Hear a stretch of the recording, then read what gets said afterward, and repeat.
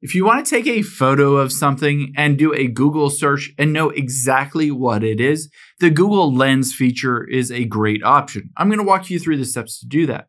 The first thing you need to do on your iPhone is open up the App Store here. Now, once you're in the App Store, we'll look for some apps that are options. So at the very bottom right, tap on the search icon. Once you've done that, you'll be able to see at the very top of your screen is a search bar. Let's just search for Google and hit search. Now keep in mind there are a number of different options on here. You can just download the Google app itself, but you can also download the Google Chrome app as well. So it works in both of those, either Google or Google Chrome. Now, most people probably have Google Chrome already on their phone, or if they don't, just download and install it. Now, once you've opened it up on your phone, you'll be able to see at the very top is a search bar, and to the right of that search bar is a microphone as well as a camera icon. To use Google Lens, you're going to tap on that camera icon. Now, it says Google Lens here. I have to give it permission to use my camera, so let's hit continue.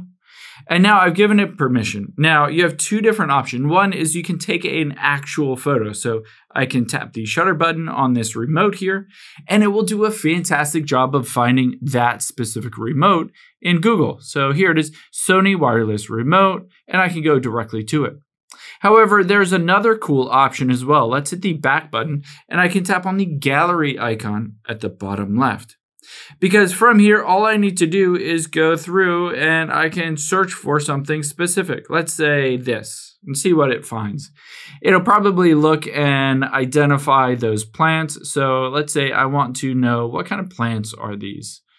And I can just basically take my finger and move it around, and it will look around and try to find the exact plant on here, or I can move it around to wherever I want. Keep in mind, this coordinates or basically dictates what it will look at. So if I just wanted to focus on the water lilies, I could make it really tiny at the corner, and then it would just focus on the water lilies. I can kind of control each specific part of that photo and what it focuses on so that you can do that Google Lens on whatever you want.